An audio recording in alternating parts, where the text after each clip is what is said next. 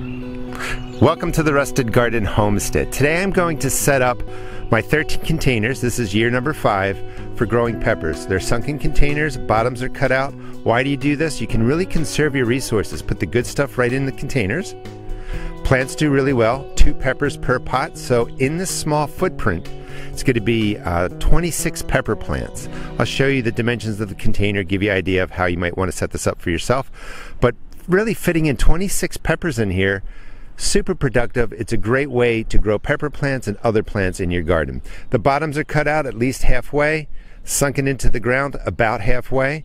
Functions a little bit like a raised bed. This area warms up a little bit sooner than maybe some of the ground beds that I have around here. Perfect for peppers. All the resources go right into the container. You save money that way. You set up the container with all the good stuff. The roots grow into the ground. The worms come up. They take the compost. They move it through the bottom of this area. So the plants do really well. Of course, I'll clean this up. I want to just give you an idea about the size of the container. Something like this. This is 12 inches across, about 12 inches deep. A little bit smaller is fine, larger is perfectly fine. And then in here, you would just cut out, maybe a circle right in the middle, about, half of the bottom. Roots are going to come out the side. They're going to come out the hole you put in there. Worms will get in there. These are just nursery pots. I tell all my kind of family, well, not kind of, but my family and my friends, whenever they get nursery pots or you're putting in bushes or trees, save them for me, and I use them in the garden. This would get sunken down to at least a third, maybe half the way, and we can plant up. So let me clean this up and we'll talk more about growing vegetables in a sunken container garden.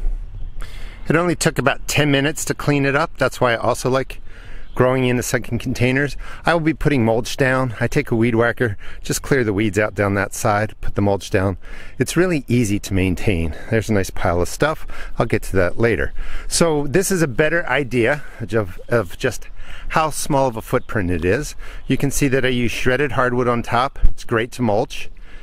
So we're going to come back. I'm going to put down a handful or 2 of any organic granular fertilizer. I'll show you that. If you have compost, a shovelful of compost.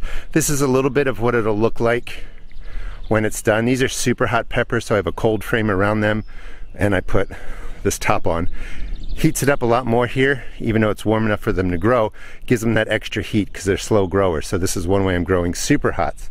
So let me just spin back around here slowly.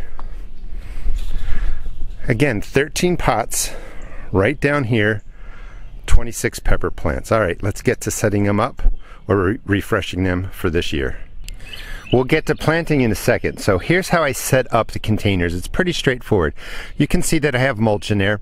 You don't really want to mix large wood chips down into the center of your container or really in your garden. So I take the wood chips first, move them over to there. Inside or in the container, 1 handful or 2 of any organic granular fertilizer. They're mostly the same. You just want to have N, P, and K represented. So that is 1 big handful thrown right in there. I also like to put in a shovelful of compost. This is my own leaf mold or leaf compost that I make here at the homestead. Any compost will work. You want to leave a little bit of space in the container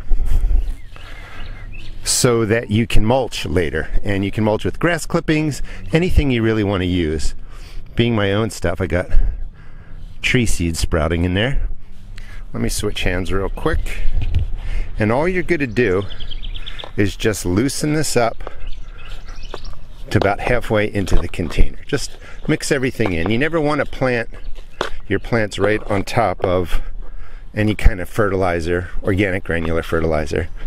And it'll be, just something like this. Break up any root balls, toss out any weeds. But it's really nice stuff. You can just concentrate all your good quality materials in here, and it's just going to be wonderful. It's going to hold a lot of water. So what I would do is exactly what I did right in this space.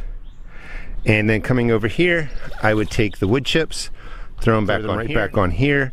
And then when we plant, I'll just move them out of the way. So I'm taking a lot of the bigger pieces of wood and just putting them into the container that's finished.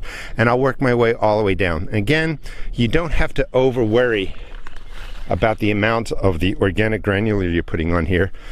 It is all organic. It breaks down slowly feeds your plants. We're just going to mix that in well again. And then another shovel full of compost.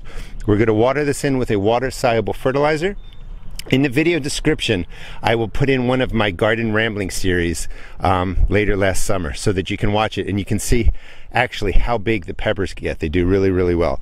The garden rambling series are usually 20 to 30 minutes, but it just gives you updates on how my garden's doing, and it just shows off the different videos and progress of plants, you know, from that year. All right, let's set this up and we'll get to planting 2 peppers per container. One more thing that I think is important. Like I was saying, this is going on its 4th or 5th year. If you have soil, and my soil is normally heavy clay, I will link a video, actually in the video description too, that shows you how to prep a hole that is kind of like heavy clay soil. But you want to use your earth because it's the cheapest way to do it. But if it's not the best quality for whatever reason, you can get a bale of peat moss. There isn't a whole lot of nutritional value in peat moss, but it really helps problematic soil. It holds moisture, loosens it up. So you would put in a shovelful of the peat moss and you would just mix it through. That's going to hold moisture. It's going to loosen up, you know, compact soils, and it's a good way to start. And you save money if you're just putting in kind of maybe your first garden or things aren't the best. Compost is always wonderful. If you have a lot of compost, first time garden, mix in a lot of compost with that clay soil or that imperfect soil and it'll take care of the problem. But you can definitely use peat moss just like I showed you and just mix it through. We're going to plant 2 pepper plants per container, and you can see I just worked my way down and, you know, set up the containers, and I'm going to do the same thing with the peppers. Start with the basic hole, nothing fancy.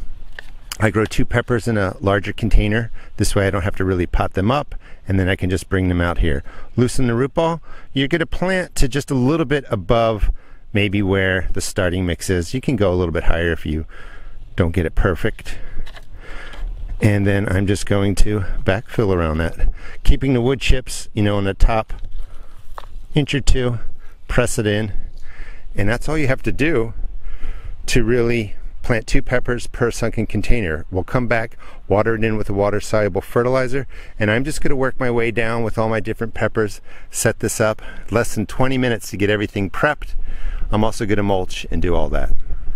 Done and transformed. One of my favorite parts of gardening is taking a space that you kind of let go because it was the end of the season, and then you kind of bring it back to life. Mulch on the outside, both sides. I think it looks great. Keeps the weeds down. With a sunken container garden, the roots go down and they also start working their way out. But more importantly, this will decay, break down, get into the soil, get beneath your container garden. Worms will move stuff around. So mulch is also providing food, and it's a nice slow way of kind of having a organic matter wood break down, supply NP and K to your plants. I'm not going to mulch in the containers yet. I'm actually waiting for my grass to continue to grow because a lot of weed seeds are in there now. I'm going to wait till that kind of phase passes, and then I'll be putting in maybe an inch or 2 of green grass to start. When it's green, you only want 1 or 2 inches. Let it dry, turn brown, and then when that's done, you can put some more grass on there. And that will provide nitrogen, phosphorus, and potassium to your plants also. But we loaded this up with the organic granular. Maybe you put in some compost. Now we're going to do the water-soluble fertilizer. I recommend. I just wanted to cut in here real quick and show you the tomato cages. I forgot to talk about them. They're in there for support, of course. Peppers can be fragile. You know, a windstorm could damage them. The cages provide support. But they're also a great way to really allow the use of a shade cloth. So I have shade cloth there over my broccoli to keep it cooler as the heat's rolling in. Midsummer, even though peppers love the heat, too much heat, too much sun can shut them down. So I will drape a shade cloth down here. That will keep the soil cooler. Mid to late July, they will continue to produce, and it's just a good way to keep crops going that sometimes shut down because they think drought conditions are coming or it just gets way too hot. So the tomato cages serve 2 functions. I recommend AgroThrive. You can check out the video description for that. Something organic. You can use fish emulsion. Water soluble means it's going to be immediately available to the plant. 2 gallons, just follow the instructions. I want to show you how much to give each plant. People sometimes get confused. Just a good soaking, something like that. That's all they need. We've given these a lot of fertilizer. We're going to mulch, You don't really have to feed these or overlove them. Just let them go now. Maybe mid-season or when they're starting to flower, you give them a little bit more water-soluble fertilizer. But it looks wonderful. If you're interested in these metal labels, I sell these at my seed shop. So we'll just take a quick move down. Facing Heaven, Anaheim Chili, Poblanos, Early Jalapeno, Jalapeno M, Red Hot Cherry, Serrano, Pepperoncinis, Italian, and Abbaggio. These are to be announced, and I wanted to just show you what I have over here. So this is all hot peppers. So 13 containers, it'll be 26 plants, and then these are my super hots. Red Habanero, Carolina Reaper, Scorpion, Ghost Pepper, and another variety of habanero. Turn around slowly so I don't make you motion sick. I really like how it looks. Highly recommend the sunken containers. It's a great way to conserve resources, plant in a small space. This is maybe 18 inches wide, a foot, 13, maybe 16 feet long, 18 feet long. 26 pepper plants. You can't really beat that. They do really well. Check out the video description for one of my rambling videos. If you watch that, you'll see how well these peppers did last year in this space. Thanks so much for watching. Please check out my seed shop at therustedgarden.com. And if you have space, try a sunken container. You'll really like how peppers take off in there and how many you can get in such a small space. Thanks for watching.